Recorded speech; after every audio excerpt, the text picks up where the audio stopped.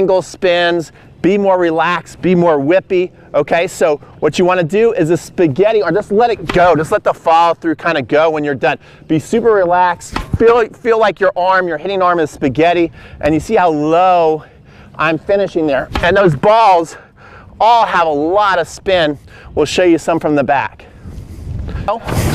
Again, nice spaghetti arm, forehands. Look at that. Look how high it went, and then it relaxed and it went in. Since you're just being nice, loose, and whippy, you're gonna see that you're gonna add a lot more spin. Look at that follow through right down here.